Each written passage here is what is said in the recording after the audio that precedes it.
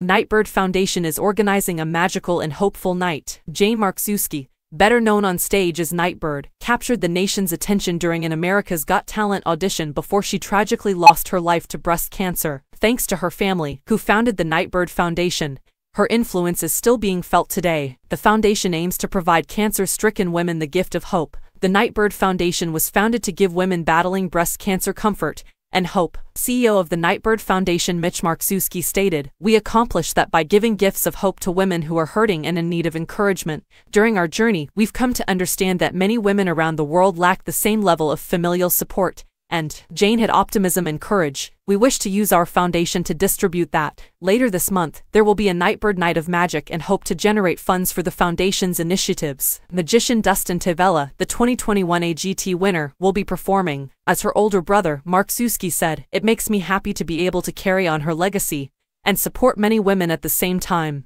That's why this event means so much to me." The Licking County Cornerstone Church will host the event on October 27th. A table costs $200 and tickets are $25. The show will begin at 7 p.m., with doors opening at 6 p.m. Go to nightbirdfoundation.org to register or for additional information.